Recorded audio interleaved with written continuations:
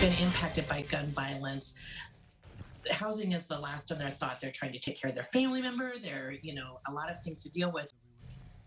Now, the city of Urbana wants to help those families. Good evening. I'm McLeod Hageman. And I'm Marley Capper. It's a big issue on the agenda tonight at City Council, but it's not the final step for the resolution. It's one step closer for the community to achieve victory over violence. WCIA 3 Sarah Lehman is live in our newsroom. Sarah, what happened during the meeting tonight?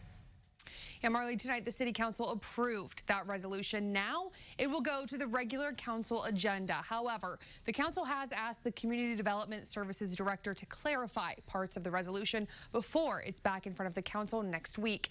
They want to help in the aftermath of violence, when family members might be out of work or the family has to find a new place to live. It's called the Urbana Home Consortium Subrecipient Agreement. It's a resolution to find a tenant-based rental assistance program for low-income households who are victims of gun violence. It would use nearly $120,000. Right now, the resolution says nearly 12 households could benefit from this rental assistance, and it would be given to each eligible household, but for not more than 2 years. We've been trying to look at ways that we can help people who are impacted by the gun violence, who, are under trauma, but really just don't know where to turn. And this seemed to be a gap that we could help fill.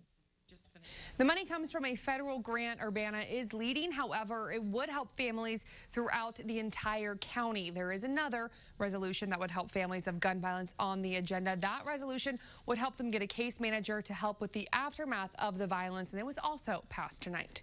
Reporting live in the newsroom, I'm Sarah Lehman, WCIA 3, your local news leader. All right, Sarah, thanks so much.